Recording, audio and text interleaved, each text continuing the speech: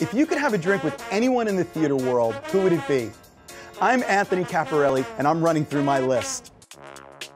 Each week, I'll sit down with cast members, bartenders, and personalities from New York's theater district and get a behind-the-scenes look at what it's like to live, work, and play on Broadway. Come have a drink with us on Broadway Bartender.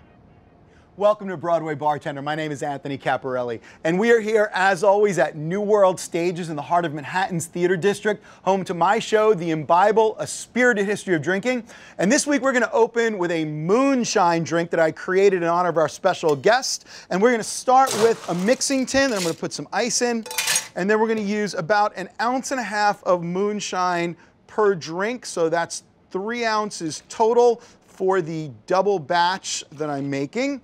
And then I'm going to put about 1/2 ounce of simple syrup per drink, which is 1 ounce in this double batch, and the juice of fresh lemons. So I want 1 full lemon per drink, and so I'm going to do 2 into the tin. And as always, when I'm using fresh citrus, I'm going to take the last half of the lemon, what we call a hull, and I'm going to drop it into the tin so that the alcohol can absorb all of the essential oils from the skin, which is where really most of the lemon flavor comes from. You can see those oils just puffing up around me, and you can actually see them all on the skin of that lemon. I'll pop that right in there. And then I want to shake this up really good so I chill and dilute the drink and also allow those oils to be dissolved by the moonshine. So if you're paying attention, it's probably occurred to you this is really nothing more than fresh lemonade with moonshine in it. And that's exactly what it is. Really, really old school drink from the American South. They've been drinking this for a long time. Really refreshing and beautiful. Coming back into fashion now with all of the new moonshines and white whiskeys that are available on the market. And I'm going to just strain this into a couple of mason jars with fresh ice, and then garnish it with a fresh lemon. And this, again, is a drink that I call the Tug Fork for our special guest, CALEB DAMSCHRODER. How are you, my friend? Good, how are you, Anthony? Good, good. Cheers. Cheers. Welcome to Broadway Bartender. Thanks for having me. Woo! That's nice, delicious. Nice and tart. That'll get you up in the morning, huh? And put you to sleep at night. And put you to sleep at night. So, why did I pick a drink from the American Southeast? Well, I am working on a musical about the Hatfields and the McCoys. Okay, great. So you got a lot of titles after your name. Actor, composer, lyricist, probably a bunch of other stuff. So tell me about this musical. Sure. I was watching an episode of How the States Got Their Lines, and they were talking about the border between Kentucky and West Virginia. And then they were talking about the Hatfields and the McCoys and the family feud, historical family feud that went along with them. And I thought that might make a really interesting musical. Yeah, I think it would. With moonshine making a reoccurrence, as well as like bluegrass music and banjos and things. And so I started working on a musical, and I brought a book writer on board who thought it might be interesting to tell the story from the perspective of the women. Because so many of the accounts that we have of this story are all from the male perspective, and all these women existed, but they don't really exist on the history page more than just a name and like who they were. So we've decided to come into this story from what it would mean to be a woman in like this time post-Civil War on the border of Kentucky and West Virginia.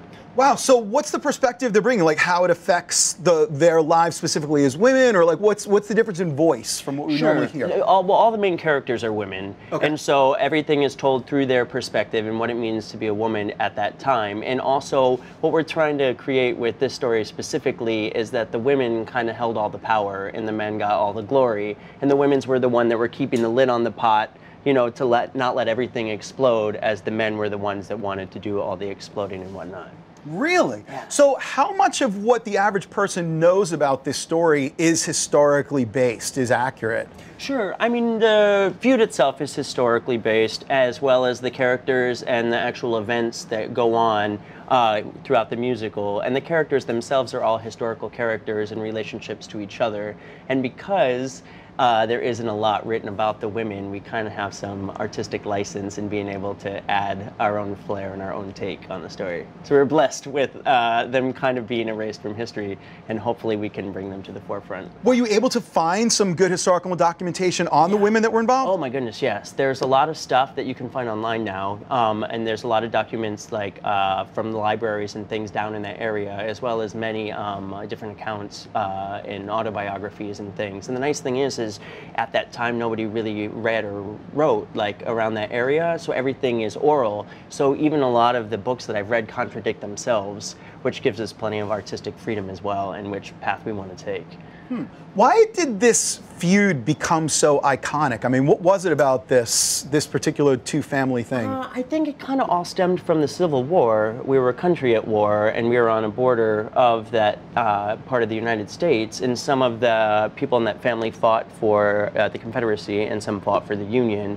And so the feud itself, I think the deepest roots are an extension of that, because the Civil War had just ended, like when the largest part of this family feud was taking place. But the actual incident as to how the family feud began is still kind of something that is, they say it began over a pig. Right, that's what I've always heard. Yeah, but I mean, some say it began over pigs, some say it began over other things. So it's just kind of hearsay, I guess, as to what the original reason was. And a lot of our story rotates around Rosanna McCoy falling in love with John Hatfield, which is historical as well, and their relationship. So it's kind of, that's where the dividing line of our story takes place. So, I mean, clearly it seems like there are some analogies to like a Romeo and Juliet kind of thing. And Rosanna and Johns, an R and a J, although we're specifically trying to write away a little bit from that, so it's not just an Appalachian Romeo and Juliet. Right. And so that's where our take on the women comes into play. The men sing plenty in the show, but they all kind of sing as the ensemble, and when it branches into actual songs for just main characters, it's only women that are singing like those songs. So it sounds like this particular story is emblematic of a lot of common themes that resonate throughout history, including like all the way back to Romeo and Juliet, which obviously predates even Shakespeare's telling of that story.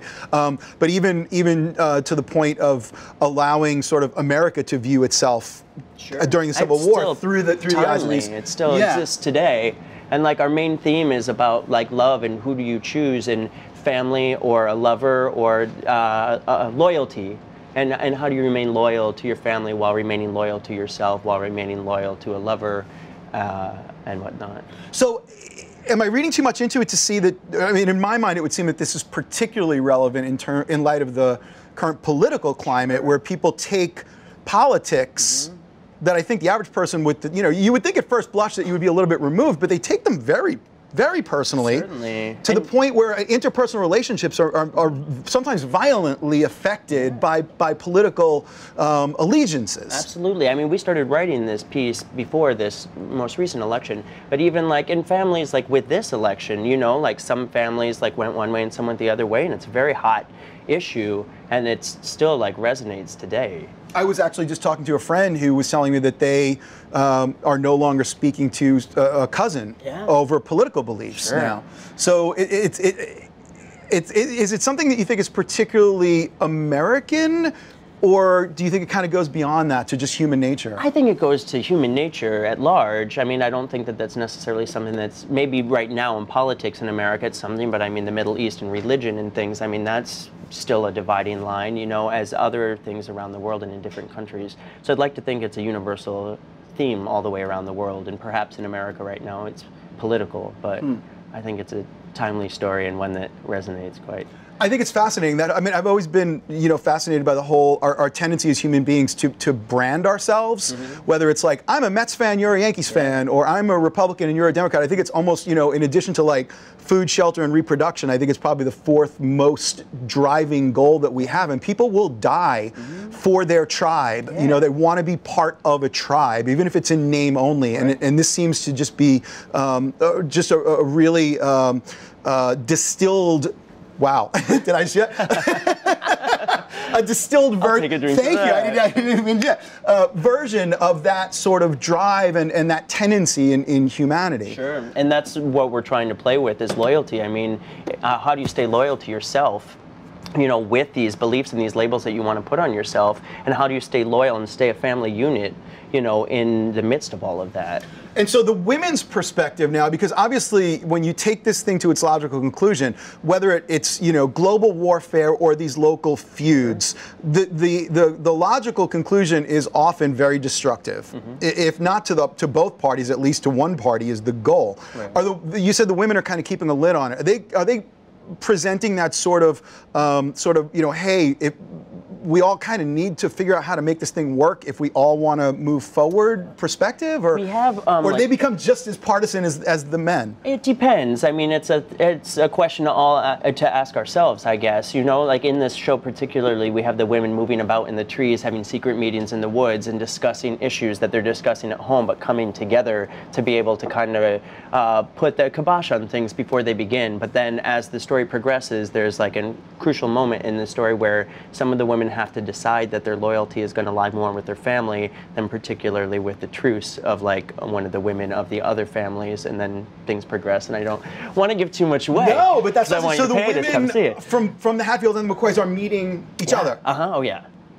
Wow. I mean, so you got Romeo and Juliet. It almost seems like there's almost like a little Lysistrata in there too, where it's like the women are like, lobbying for peace at any cost. And this is fascinating. Okay, so tell me more about it. Where can I see it? When? What's the deal? Tell me about it. Now, we are going to be part of the Pitch, which is a New Works festival up at the Finger Lakes Musical Theater Festival. Oh, cool. At the end of July. Oh, so you can get some good wine up there too. Yeah, oh my goodness. They have great wineries up there. That's awesome. Right?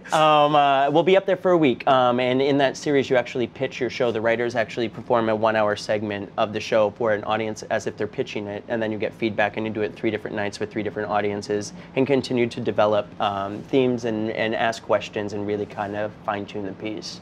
So that's where we are right now with that. So did you did what now on this? I wrote the music and the lyrics. And the lyrics, and you said you brought in a book writer. Yeah. And are you going to be in the piece as well? Or? When up in the Finger Lakes, the writers have to present the piece, so I will be there. However, in the grand scheme of the piece, I like to wear a writer hat and then take that off and wear an actor hat. Sure. And I don't really like the two to mix, at least not for me. Well, this sounds like a fascinating piece, literally with themes that reverberate as far back as we probably have been dramatizing things, right up until stuff that was in the papers like yesterday. I mean, really, really great subject matter, and I'm fascinated to see it. So good luck with that. Thanks so much. You have some other stuff going on too. Tell me about some other things. Please. I have another piece that I'm working on that I wrote music and lyrics for as well. It is an adaptation of a Brian Friel play called Molly Sweeney, and for legal reasons, the musical is called Molly Sweeney as well. It's the play itself is an Irish play, and it's about a woman who has been blind her whole life, and those around her convince her that she's missing out by not being able to see, and so she opts to have this surgery to restore her sight, and then the world as it is isn't nearly as beautiful as the world that she can no longer return to. And so we've reset it in New England rather than Ireland, and we were part of the New Works Festival out at Bay Street Theater in Sag Harbor this past spring. And now we're back in rewrite land. You like the grand themes. That's fantastic. I just look for things, and when something seems interesting to me, I try to jump in and go for it. So it would seem to me that this is fertile ground for a composer, because the play is about visual experience. Sure. Oh yeah. And you're translating this to music. Oh yeah. Right? It's great. How did you go about that? What was that like? I mean, it's really a fascinating subject, and to have one of the main senses like sight not be part of it for a main character, and then have like music be such a thing. What I've really enjoyed, particularly as a composer, is at one point she sees the sunrise for the very first time, and just being able to write music for someone experiencing that for the first time is something that it was so thrilling to me, and I think it plays quite well, and hopefully it'll be thrilling for the audience too when they get to see a production. Wow, it sounds like another great one that I can't wait to see. So what's going on with that? Where's the rewrite land, as you do. You do a reading, and then you rewrite, and then you continue to push it along. Now, you just did a reading. Yes. At Bay Street Theater in Sag Harbor. Which is, I mean, one of the top theaters in the area. Oh God, we were so blessed to have it up there. Yeah. How was that? That was fantastic. We had Mamie Paris on board playing Molly Sweeney. We had Jim Stanek with us. That's fantastic. Yeah, it was a wonderful experience. We learned a lot. And now we're gonna change the things that we feel need to be changed, and then continue to push it along. Well, good luck. I look forward to seeing that one as well. As do I. So tell me, I said actor, composer, lyricist. Sure. So what are you doing with the performer kind of hat on? Well, I am trying to make a buck, like most actors tend to do. You have some Broadway stuff on your resume? I do, yeah. I did the most recent revival of Cabaret. We had quite a starry cast for that. Yeah. We had a wonderful time, and just such an iconic piece. And being able to look at that through a writer's lens, I mean, Candor and Ebb. And so to be able to play that score as well, because we were the orchestra as well, just like as a writer, to me, that was so invaluable to be able to be part of it as an actor and to like flip-flop between the two, you know, in my brain. Yeah, I think it's always fascinating when the musicians are actually visible on stage, and then when they cross over and become actors as well, it lends a whole other layer for the audience to experience. And that show, I mean, it's the perfect example to me of when the book is as strong as the music, what you can really achieve in the musical world. It's fantastic. Showmaster Off. He would come almost every week and just sit there, 93 years old, and watch the show. Really? I can only imagine what that would be like, to see it through so many incarnations. And speaking of relevancy, I mean, that piece is just as relevant today as well. You don't want it to be, but it absolutely is. To turn up and turn up. That's for sure. I know. Your role in that, though, really interesting. Yeah. Is it half swing? Is that right? Well, we were labeled as partial swings because we were all the instrumentalists as well. We would all be part of the orchestra every night. And then when you were swinging on for the different roles, when this song where you normally play the banjo, you would set the banjo down, come down the stairs, do whatever part you were in for, and in the same way that the ensemble worked, and then come back up. So we were part of it every night, but then it would change every night depending on who we were in for and who was out of the show that night. It was a big puzzle. I bet. How long were you with the production? I did the whole thing. You did? Really? Oh, yeah. Oh, that must have been incredible. It was. It was quite the experience. Wow, congratulations. Thank you. So, any bartending experience? I couldn't imagine you would have had time doing it with everything. I mean, there was a time before all of that, you know. Tell me about that, by the way, before I throw you back here. How did you get into this whole, I mean, actor, composer, lyricist, all these wonderful projects. How does this all come about? I mean, this is like people, you know, this is people's dreams to be working on this kind of thing. I mean, I always enjoyed music. And then I found the community theater in my hometown and saw how like musical theater like worked and fell in love with that and found like a home and a place to belong. And so when I graduated from high school, I couldn't decide if I wanted to be a music teacher, if I wanted to be an actor. So I started college as a music teacher for 2 weeks and then said no thanks. And then I went the other route. So even though I was in school and doing acting in shows, I was also still in the orchestra and in the wind ensemble and everything. So I kept those skills sharp as well. And so when I moved here, I hit the ground as an actor. And then as things progressed, I just saw things being produced and said, hey, I can maybe do that. Someone's got to write it, you know, like it can be me. So I kind of put my musical brain to use with that and tried to get sharper and sharper as you do. That's fantastic. What's your primary instrument? Well, I mean, I play the piano. Through college, I studied bassoon. And then that's amazing. Via Cabaret, That's great. I learned to play the banjo because we needed a banjo player. And why not learn how to play it on someone else's dime? Of course. Banjo, bassoon, piano, to answer the question, I guess. How long have you been playing the piano? Since I was 10, 11, maybe. That's in your soul, man. Yeah, That's what you do. Yeah, and then singer also, I'm sure, right? Oh, yeah. Fantastic. Okay, so, want to make a drink? Yeah, let's do it. Can I finish this one first? You don't have to finish it, but you can certainly have a little bit more of it. Yeah, absolutely. 3, 2, 1. You're going to beat me. I'm not a good chugger. We'll call it nicely done. Dead. So, this drink is an homage to your second piece that you're working on.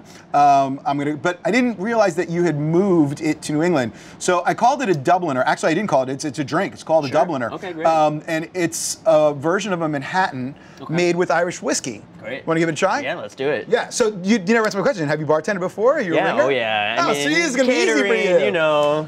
So you know how to make Manhattans. Well, sometimes you just say you know how to do things and to then get the you job, do and then right, you keep exactly. the iPhone under the counter and. All right. So why don't you step back here and I'll talk you through it. Okay, so you have a mixing tin right there. I want you to fill it about halfway with ice. All right. And you should have an ice scoop in the well. So a traditional Manhattan is made with rye whiskey, sweet vermouth. Okay. It's usually stirred and then topped with a couple dashes of bitters and some maraschino cherries. All right. But this is we're going to make with Irish whiskey. Great. So in the speed rail there, you have a bottle of Irish whiskey. Perfect. And you're going to do 2 ounces per drink. Okay. And that's going to be an 8 count. All right. So you're going to count to 8. It's going to take a little while. Yeah, go for it. 1, 2, 3, 4, 5, 6, 7, 8. Perfect. And then we're going to use some sweet vermouth. Got it. We have some Antica Formula sweet vermouth. And we just want a 1/2 ounce per drink. Okay. So that's going to be a 2 count. Great. A 1 and a 2. Fabulous. And then there should be a bar spoon right over there. And I want you to just kind of stir that up really, really well. Yeah, look at you with this. You know what you're doing. Oh, this part I know. That's the ingredients. Great, great, great. Now there's one other ingredient in this drink that's not in a traditional Manhattan. It's Grand Marnier, which is orange cognac. So there should be a bottle of Grand Marnier down there. And I want you to just do about another 1 count of Grand Marnier into the tin. Are we done stirring? Yeah, you can just put it in now and then start up a little bit more to get that Grand Marnier in there. A 1 count. Great. And another spin. Get that in there. Fabulous. And then we have a strainer right over there, and you can strain that into our cocktail glasses. Oh man, you're making my life really, really easy, Caleb. Look at you. I'll light it on fire too. I bet you will. And write a soundtrack for it. Right? Look at these pores. All right. Make it frothy on the top. Yeah, this was not fixed in post, by the way. He no, just this did is that. it. This is it. Nicely done. How about a cherry in each one? To hit it. And that is our That is Dubliner. Thank you, man. It's gorgeous. You Cheers, come back my anytime friend. you want. Cheers.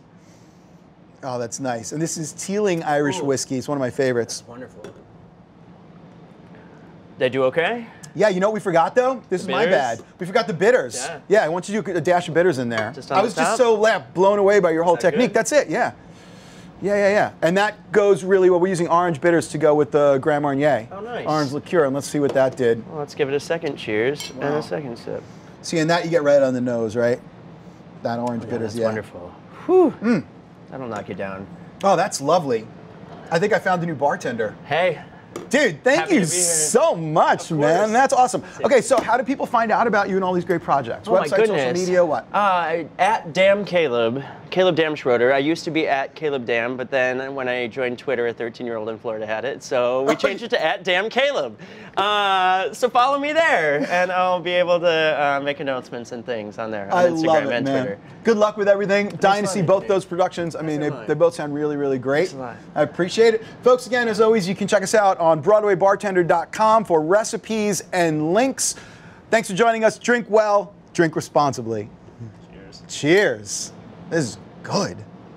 While you're enjoying your cocktails, we have Caleb Damschroder performing Fly Away from his original musical, Devil's Kin. Fly away, fly away, get as far as you can go from here. Fly away, fly away, you must take that child and disappear. Down the road and through the valley, from the only home you know. Spread your wings and fly away, Rosanna, you must go.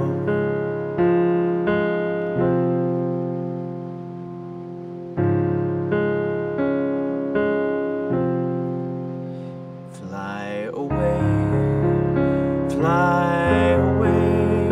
there are things that I can't let you face. Go on and fly away, your precious girl must never know this place. Through the trees and from this mountain, find a land where you can learn. But fly away, my angel, fly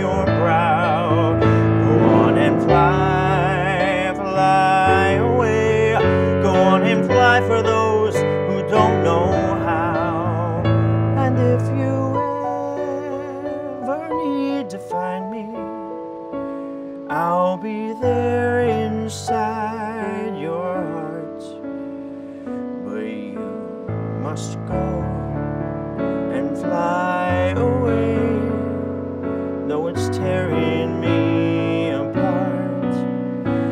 You must finish what you began, Rosanna. Oh, Rosanna, my Rosanna, you must fly because you can.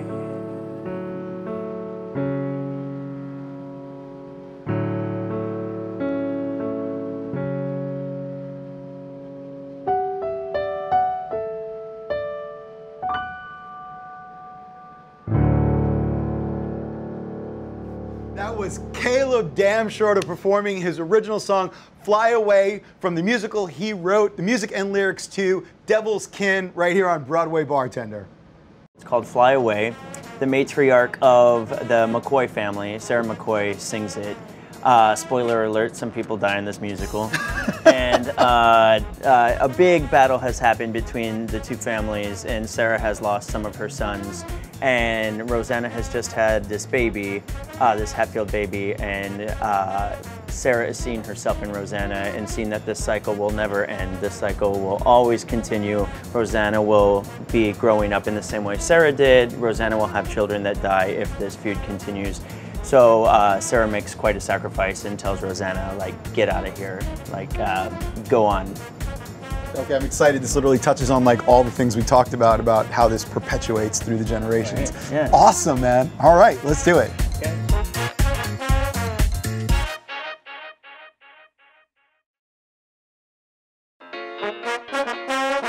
Bright Star. This is a recent musical by Steve Martin and Edie Brickell, right? Yeah, so Bright Star was kind of inspired by a true story about a baby that was tossed off the side of a train in a telescope bag and survived. What? Yeah, so Edie found this article about this baby and started writing songs based on it, and they wrote an album together. And from there, they kind of thought that it would be interesting to explore its dramatic content. So they staged it originally as an album version, and then they discovered they needed to write new songs. So they wrote like a completely original bluegrass score to kind of accompany this American story.